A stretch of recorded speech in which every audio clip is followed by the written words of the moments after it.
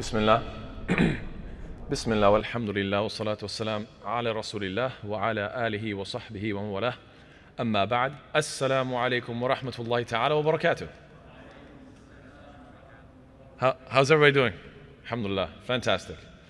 So today, inshallah ta'ala, we are going to finish off this surah, Surah Sharh or Surah Al-Inshirah, which has 8 ayat. So we're only going to do the final 2 ayat, the 2 concluding ayat, which are commands of Allah subhanahu wa ta'ala. Allah ta'ala finishes off this surah with some commands to the Prophet ﷺ after mentioning the great beautiful blessings that Allah ta'ala has given him, which, by the way, this is a quality that you should do when somebody is feeling depressed, and this is what it seems to be, that this surah is all about comforting the Prophet ﷺ. So the first portion is about what?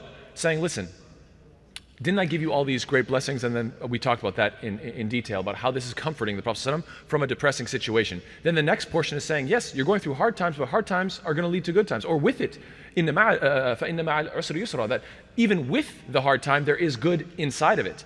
And then for every single hardship, there's going to be 2 eases, and they're going to be open-ended. So we talked about that in detail, inshallah. So this is all a reassurance. But then after giving that reassurance, it's like, look, it's not enough to just comfort you. It's also to shake you out of your, let's say, sadness, depression, hardship. What am I going to do? I'm going to also redirect you and say, this is what you have to do. Instead of just focusing entirely on, the things that are bothering you, remind you of your blessings, remind you that good things are on the way as well, that there's good in all of this ultimately, and then finally, this is what you need to be focused on. You need to change your mindset. You need to focus on something else and something good, inshallah ta'ala. So what are the final 2 ayat? Allah ta'ala says, بَعْدَ أَعُوذُ بِاللَّهِ مِنَ الشَّيْطَانِ الرَّجِيمِ فَإِذَا فَرَغْتَ فَانْصَبْ وَإِلَىٰ رَبِّكَ فَارْغَبْ. Very simple, 2 beautiful ayat. What is the first one? فَإِذَا فَرَغْتَ. Fa means so therefore. لِتَعْقِيب, like it's a sort of a concluding remark. Therefore, after knowing what you have known, it's interesting, actually one of the brothers mentioned it last week, and I thought this was such an important comment that we should really appreciate it, that subhanAllah, sometimes a person is very complacent, and Allah Ta'ala sends them some difficulty to shake them out of their complacency, right? And now that they're shaken out of their complacency, they're going to push themselves harder. So what was the original problem? They were not taking advantage of their free time. Right? And so it's very interesting that Allah is saying, listen, with hardship comes ease. In other words, you're going through a hardship, but the idea is to shake you up, and it's going to be of good benefit in the end. And how is that related to free time? فَإِذَا فَرَغْتَ. When you have free time, فَانْصَبْ. Then toil hard, or stand up and worship, or apply yourself. So the idea is what? That this is a reminder to all of us that sometimes you're a little bit too complacent, you're not utilizing your free time.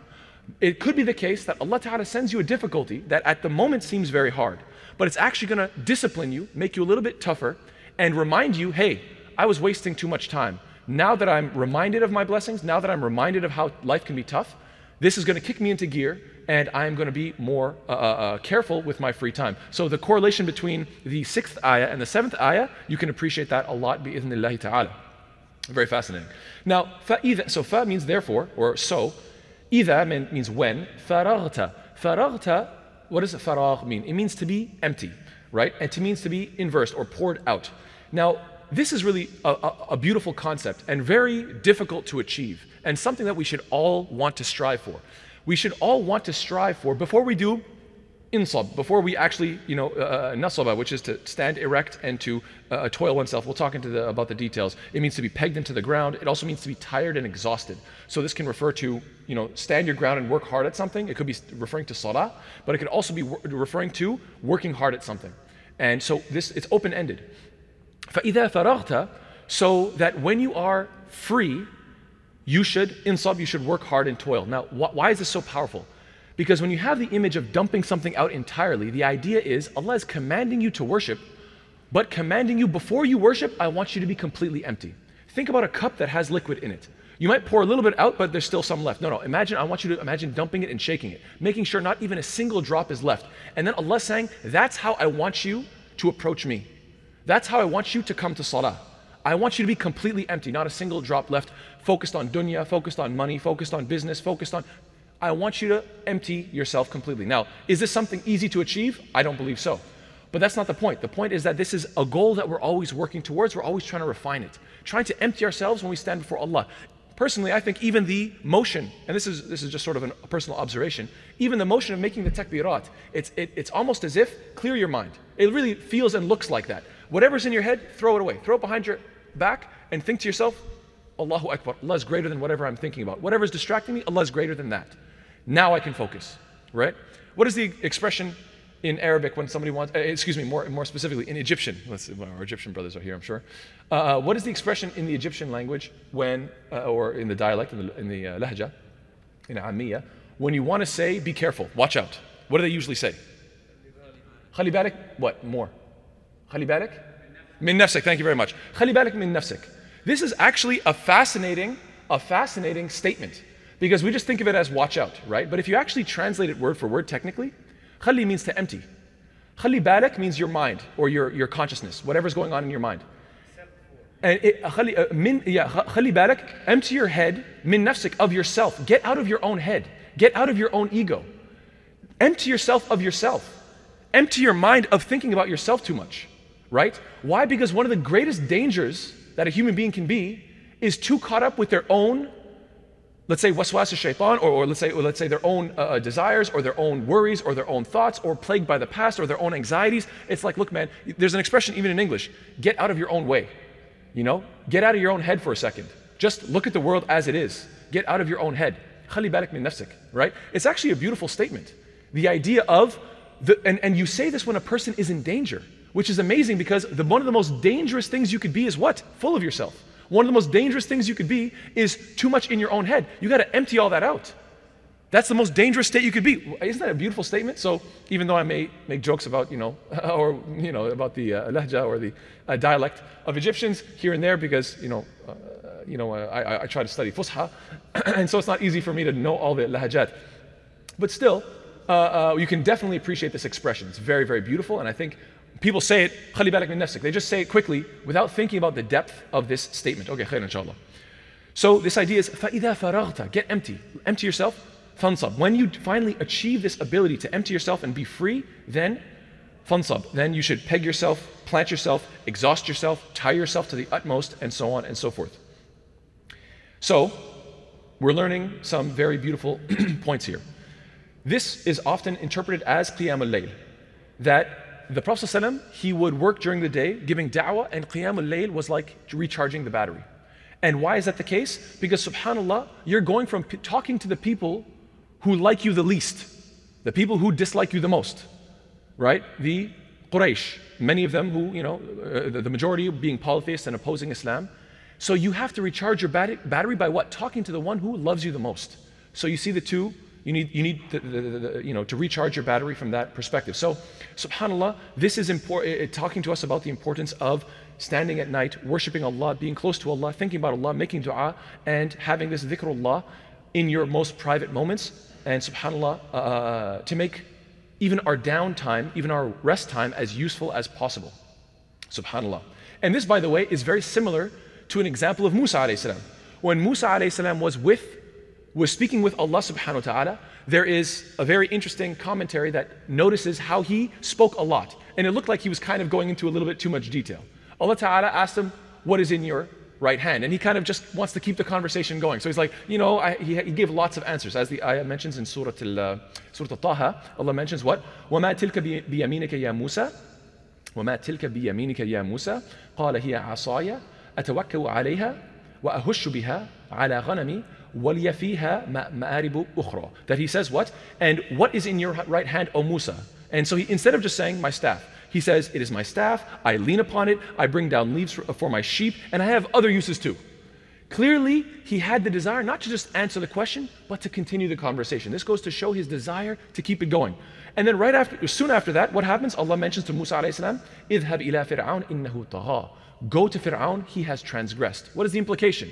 You speak to the best, you speak to the worst. So the Prophet ﷺ, you see this sort of balancing, this sort of, you could say, oscillation between the two, and you see the same concept coming with Musa alayhi salam as well, subhanallah. So let's go get into the aqwal as-salaf. Let's take a look at what the righteous predecessors would say regarding this ayah. They would comment, إِذَا فَرَغْتَ مِنْ جِهَادِ عَدُوِّكَ فَانْصَبْ فِي عِبَادَةِ رَبِّكَ. That when you are free from fighting your enemies, then focus on worship. So the believer, when he's being attacked, when the believer is in a state of warfare, obviously that becomes your priority. The moment you are free of this, if life is easy for you, if you're not in a state of war, then what should you be focusing on? Not you should be focusing on jihad and nafs. You should be striving to improve yourself. That's one. That's from Al-Hasan and Zayd ibn Aslam.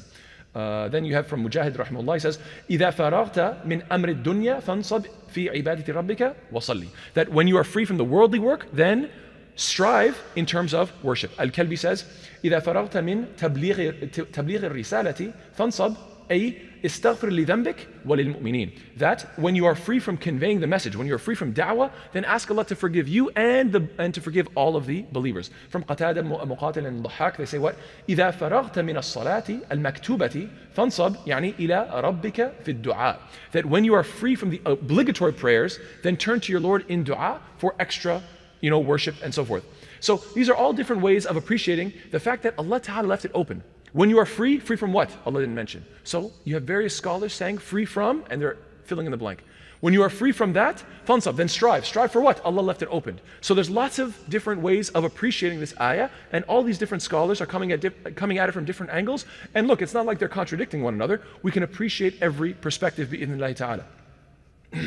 Ibn Taymiyyah rahimahullah says what? ينبغي للعبد ألا يفعل من المباحات إلا ما يستعين به على الطاعة. He says that the slave of Allah shouldn't do permissible things except what will help him in obedience to Allah. This is the state of the believer. That look, even when it comes to the way you spend your time in mubahat, in things that are mubah, things that are just, they're not necessarily good or bad, they're just neutral.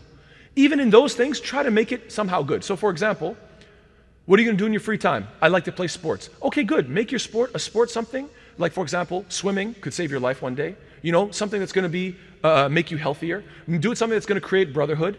Do something that is going to improve your, skills and so on and so forth. Your, hand-eye coordination. So the idea is that instead of just making it mubah, like I'm just playing, right? فَإِذَا فَرَغْتَ فَلْعَبْ. No, astaghfirullah. That's not what the ayah says. Allah didn't say, when you are free, go play. Allah says, fansab. So even in your il'ab, even in your play, what should you do? Try to make it something that is actually of merit and turn it into ibadah through your intention to make it good.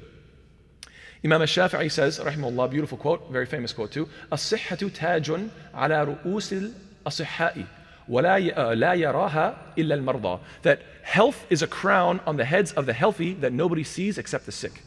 SubhanAllah, he says it very poetically, that health is taj, it's a crown on the heads of everybody that's healthy, and they don't see that crown. They're blind to it. The only people that see it are sick people. They look and say, look at that beautiful crown, I wish I had that.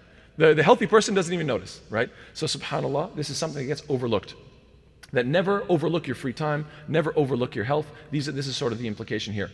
Ibn Rajab, rahimahullah, he has a nice quote in this regard. He says, إِنَّ اللَّهَ إِذَا تَقَبَّلَ عَمَلَ عَبْدٍ وَفَّقَهُ لِعَمَلٍ صَالِحٍ بَعْدَهُ. That indeed when Allah accepts a slave's deed, then He grants him the ability to do more good deeds after it. So when you have this idea of فَإِذَا فَرَغْتَ فَانْصَبْ, when you are free from doing whatever good you were doing and then you still have the ability to do more good, then this subhanAllah is an indication that the first good was so accepted by Allah that Allah gave you more opportunities. So this is, obviously only Allah knows what He accepts and what He rejects. I'm not the one to judge, we don't know. But if you want a good sign, if you want something that indicates, then inshallah when you do a good deed and you're more motivated to do it again, and it keeps on coming back again and again, inshallah ta'ala, this is indicating what? That it has been accepted. SubhanAllah, there's an interesting book called Die Empty. Unleash your best work every day. And one of the sort of themes in it is this quote that says, the cost of inaction is vast. Don't go to your grave with your best work inside you. Choose to die empty. So every talent you think you have, every good idea you think you have, don't keep it to yourself. SubhanAllah, there are probably people in this masjid that they have beautiful ideas for this community. And they're just waiting. Did I pass away today? No. Let's see if I pass away tomorrow. Let's see if I pass away the next day. You just keep waiting. Why didn't you share that idea? Why are you going to take it to your grave? That means how many good ideas are in the graves? How full are these graves with great, beautiful ideas that nobody shared? Why would you do that? Die empty. Make sure that any of your good ideas, you applied yourself. Any talent you had, any energy, extra energy you had, apply it. Why would you leave it in the tank? It reminds me of, when you buy a rental car and they say, don't worry, you can bring it back empty. People drive it to the very last drop. I'm going to take advantage to the last drop. So this idea of why would I give back, some of the money that I spent? No, I'm going to use it to the last drop. So that's what we should do. We should die empty. Abu Sulaiman al-Darani, he says, rahimahullah, لا يصبر عن شهوات الدنيا إلا من كان في قلبه ما يشغله من الآخرة. Nobody is patient in resisting the temptations of this world except the one who has in his heart that which occupies him with the pursuit of the hereafter. It's a beautiful quote, that you're never going to be able to resist the shahawat, the desires of this dunya, except if you are فَإِذَا فَرَغْتَ فَانْصَبْ. The moment you're free, you have your eye on the prize. You know that you want the akhirah. That's the only way you're going to be able to resist these shahawat. That's the only way you're going to be able to resist your most base desires. The only way you're going to break these chains of habit is if you are so desirous and so passionate and have such an aspiration for the akhirah that you can't imagine wasting your time with nonsense. And so you have to develop that love for Allah Ta'ala and for seeking the akhirah. Ibn al-Qayyim rahimahullah has a beautiful quote. He says, إِضَاعَةُ الْوَقْتِ أَشَدُّ مِنَ الْمَوْتِ. That wasting time is worse than death. Think about that. Wasting time is worse than death. You might say, how? How can you justify that statement? His logic is actually quite impressive. He says what? لِأَنَّ إِضَاعَةَ الْوَقْتِ تَقْطَعُكَ عَنِ اللَّهِ وَالدَّارِ الْآخِرَةِ وَالْمَوْتُ يَقْطَعُكَ عَنِ الدُّنْيَا وَأَهْلِهَا. That he says, well, wasting time, because wasting time cuts you off from Allah and the afterlife, which is the worst. I mean, being cut off from Allah and being cut off from the akhirah, that's the worst. However, death just cuts you off from this dunya and its people. So dying, I just get cut off from this dunya. Who cares about this dunya? But wasting your time, this is cutting you off from Allah and your possible rewards in paradise. So which one's worse, being cut off from the dunya or being cut off from Allah subhanahu wa ta'ala? So if it comes to death, so he's basically saying, I'd rather die than waste even a second. This is how much of a hustle mentality. SubhanAllah, some of these people, this is how they became such prolific writers. You know, sometimes we look back at the Salaf and you see that, oh, here's this book on the shelf. It's like, I don't know, how many volumes? You can't even count. It's so big. You're thinking, wait a second. Did he have an editor? Did he type it all? Did he have Google searches? How did he? No. Everything with a pen and dipping it in the ink and writing. I mean, subhanAllah, how on earth did this man do this? Didn't waste a second. SubhanAllah, how much reading did it take? How much traveling did it take to read those books? He wasn't downloading PDFs. He had to go travel to get the books, make copies of it, give it back, say, now I have my own copy. Good, now I can read it, understand it, memorize it, study it, and now I actually have some knowledge to actually write a book.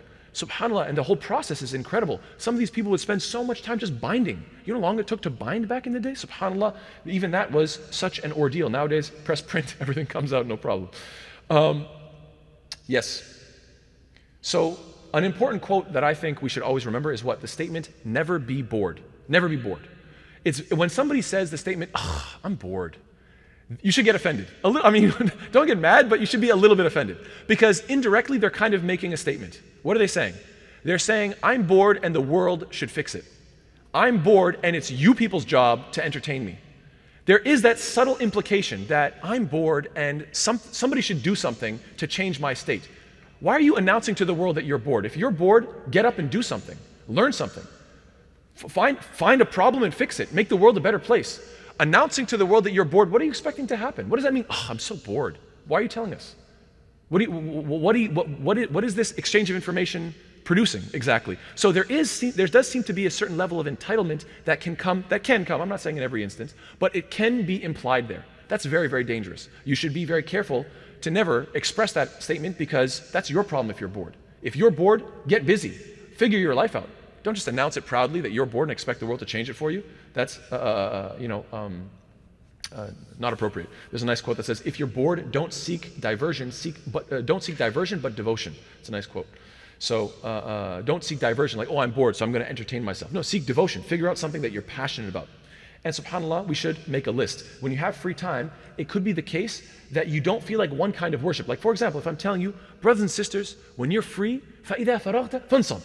Get busy in some kind of ibadah. And you're thinking, man, I'm so tired after work, I don't feel like standing in salah. Okay, fine. But toil or work hard doesn't necessarily mean salah.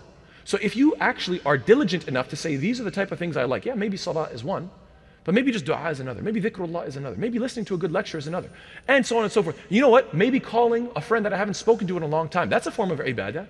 Reconnecting to people I have ignored for a long time, that's something I could do after work when I'm feeling a little bit, bored and feeling a little bit tired. Maybe I can give somebody a call, somebody that'll cheer me up. So when you make a list and think about the things that you would have otherwise not thought about, then you can look at that list and say to yourself, this one fits my mood. This one I actually feel like doing. That way you never waste a second, inshaAllah ta'ala. Next ayah, what Allah say? وَإِلَىٰ رَبِّكَ فَارْغَب. Now the expected sentence is what? Farghab ila rabbika. That's, the expected sentence is switched around. That means farghab. So what is irghab? Irghab or raghaba means to either long for something lovingly, if it's raghaba ila, but if it's raghaba an, it means to turn away from and get away from something. So obviously there's an ila that has been muqaddama, it has been advanced. Wa ila rabbika farghab, right? So it does have the ila, but it's been advanced. Why? Because this, when Allah Ta'ala switches the order, the implication is that it's litakhsis, it's for specification. This is a type of longing that is not for anybody else. That turn to your Lord, so that if you want to translate the ayah, the ayah is what? And to your Lord direct your longing. To your Lord, and because it's advanced, it's implying what? In a way, like to nothing else. Nothing else should have this level of devotion. Wa ila rabbika, specifically to your Lord, this type of devotion, farghab. You should have that passion and that desire. So the first thing is that what? This could refer to any type of ibadat, right? Anything that is actually considered worship, anything that is good. There's lots of good quotes here from some classic American quotes here. Benjamin Franklin said, "What? There will be plenty of time to sleep when you are dead." That's a good quote. So in other words, hustle. There's plenty of time to sleep when you're dead. I thought that's a good quote. Another one is from Theodore Roosevelt. What? We must all either wear out or rust out. Every one of us. My choice is to wear out. That's a really nice quote. You either have to wear out or rust out. What is the implication here? Ride it till the wheels crack, as in hustle and hustle and hustle until you break down, or sit back, do nothing, and just rust away. Either way, you're going to break down. So what do you want to do? Do you want to wear out or rust out? And he says, I choose to wear out. In other words, I'm going to keep pushing myself until my battery runs out, until I die. So these are some nice quotes in the idea of what? Push for that which has value, that is, for the sake of Allah subhanahu wa ta'ala, something good. Yes. Yeah, and by the way, this is something that's true for all athletes as well. I mean, think about top athletes. And you say to them, how do you train so many hours a day when your body can only handle so much physical training in the day? Other than that, your body's going to break down. They say, oh yeah, I do my physical training until my body can't handle it. Then what do? I study my opponents. I watch old tapes. I figure out what they're doing right, what I'm not doing. So don't always think in a unidimensional perspective. Don't always think from one sort of narrow-minded way. You always have to try to think of, okay, how can I diversify? Yes, it's also interesting. Wa ila rabbika farghab. This wa could indicate a separate thought. As in the first thought, meaning that there's not a condition that when you're free. Rather, you should have longing for Allah in all circumstances, in all times and in all places. And subhanAllah, so the idea is, wa ila rabbika farghab, to your Lord you should have longing. That's not just when you're free. That's at all times. The wa there could indicate that this is for all times, but act on it when you're free. Because obviously if you're not free, if you're busy with certain dunyawi things, then that's what you're busy with and there's nothing wrong with that. So that's pretty fascinating, subhanAllah. There's another way of reading this ayah. It is wa ila rabbika faraghib. So this is a more rare reading, but it's a valid reading, which means what? Attract people to Allah. That not just have longing for Allah, but make others long for Allah too. So it's the difference between lazim and muta'addi, which is a fancy way of saying instead of for yourself longing to Allah, make others long for Allah. Make people attracted to Allah. So in other words, if you put both meanings together, you should be longing for Allah subhanahu wa ta'ala and making such an example of yourself that other people say, I need to be like that. So both come together at the same time. This is the way the Quran works, subhanAllah, that you take multiple perspectives and you see how they all work together so beautifully. That, yes, indeed, the Prophet, there's a beautiful hadith in this regard. ضحك ربنا عز وجل من قنوت عباده وقرب غيره. Sorry. فقلت يا رسول الله ويضحك الرب تبارك وتعالى فقال رسول الله صلى الله عليه وسلم نعم فقلت لن نعدم من رب يضحك خيرا.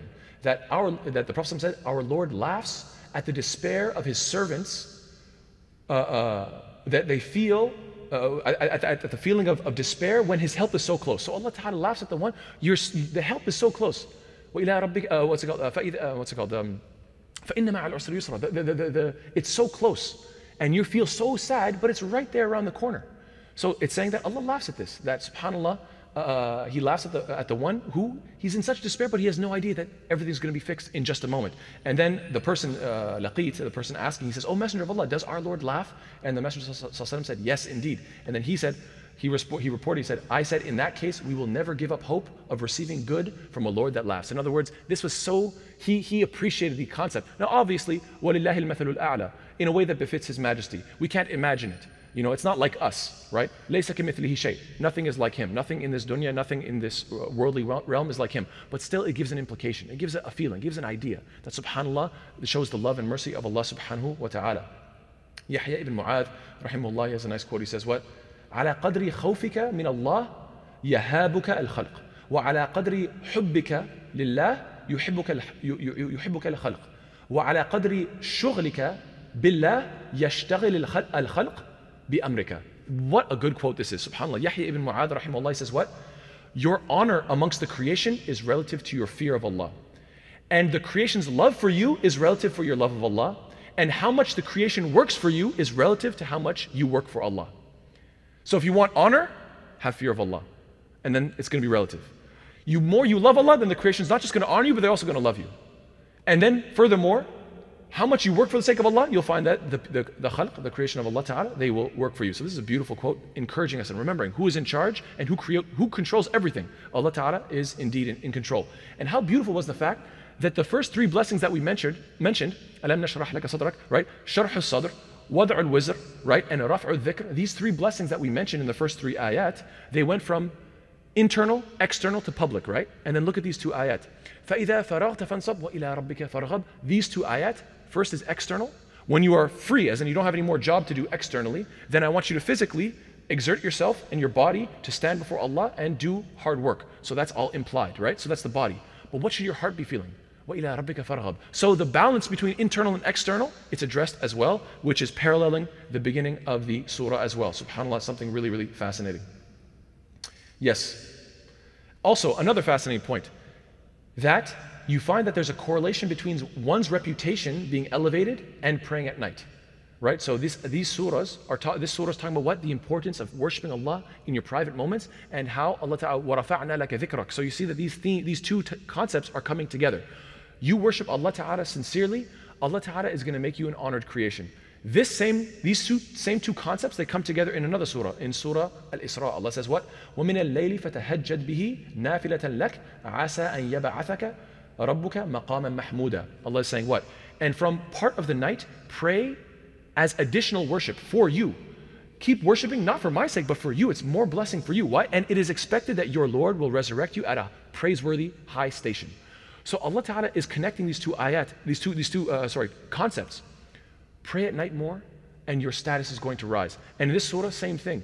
This is so fascinating. How many of us, we seek status? I got to wear the right clothes. I got to say the right thing. I have to be interesting. I have to drive the right car. I have to have this. We work so hard to feel a sense of self-worth, right? To feel like we have a position in this world, that people care about us and they respect us and we have some sort of status. SubhanAllah, Allah Ta'ala is telling us what? Over and over again. The message is very clear. You want status you want to feel like somebody who has honor and status? This is a simple way. Forget about the whole dunya. Turn to Allah subhanahu wa ta'ala and worship. And you should make a list of everything that is in your heart that you can pour out, right? That was the theme, to pour out your heart. So make a list of all the things that you can pour out. Think about the things that are your hopes and your aspirations. Think about your gratitude. Think about your curiosities. Think about your fears and anxiety. Think about your stress and your concerns. Bring all of these things that are on your heart and just pour them out to Allah subhanahu wa ta'ala. And then that's what faragta. Become empty to Allah subhanahu wa ta'ala. There's a beautiful, a very interesting book that I read recently called The Obstacle is the Way. This idea of the obstacle is the way. It's kind of a whole book about stoicism and the importance of, being somebody who's tough and somebody who, instead of shying away from challenges, goes towards challenges. And so, فَإِذَا فَرَغْتَ فَانْصَبْ. When you have free time, don't relax or pray or play around. No, this is a time to even push yourself more. So there's a nice quote that says what? Losers embrace their disadvantages as permanent, whereas winners don't accept their bad start. They redefine themselves. So subhanAllah, it's defining the difference between people who typically, they lose versus winners. And so what is the idea? That the loser, he embraces his disadvantages. Oh, well, I wasn't given this, or I had this disadvantage, that disadvantage. And they really hold on to that to give themselves the excuse, right? And they hold on to those disadvantages as if they're permanent, when they don't have to be. Whereas winners, they don't accept their bad start. Even if the person who has the winning attitude, yeah, I had a bad start in life. Maybe my family wasn't rich. Maybe I had certain medical issues. Maybe I wasn't the healthiest person. Maybe I wasn't the most this, that, or the other. But you know what? They don't accept it. They redefine themselves. I got over it. I broke it. So this is the importance of working through your obstacles in life. And yes, we should always, one of the best ways to remember this is that ultimately our destination is towards Allah. And so I'll close off with a nice quote from Shakespeare, just because I thought it was nice. Every third thought shall be my grave. I thought that was pretty powerful. That this is from Shakespeare, that every third thought shall be my grave. In other words, that always remember death. That, after one thought, two thought, the third one is, where am I going to go? Ultimately, I'm going to die. So subhanAllah, even from the Western canon, right? There's a Western audience. We're in America, so we can appreciate some of the Western canon and appreciate even some of the wisdom that is matching ours. Same thing the Romans would say, memento mori. This was a famous Latin expression, which means what? Remember that you have to die. They used to say this regularly, memento mori. This was a quote from amongst the Romans. So anyway, all these points are to say what? That ultimately turn to Allah subhanahu wa ta'ala. Remember where our ultimate destination is going. Always have your hopes and aspirations in Allah subhanahu wa ta'ala, and learn to empty yourself for Allah's sake so that you can worship with a full heart. Ameen ya Rabbil. May Allah ta'ala make us of those who can accomplish all these things. May Allah ta'ala make us of those who worship in the late parts of the night and in all sincerity. Jazakumullah khairan. Wassalamu alaikum wa rahmatullahi wa barakatuh.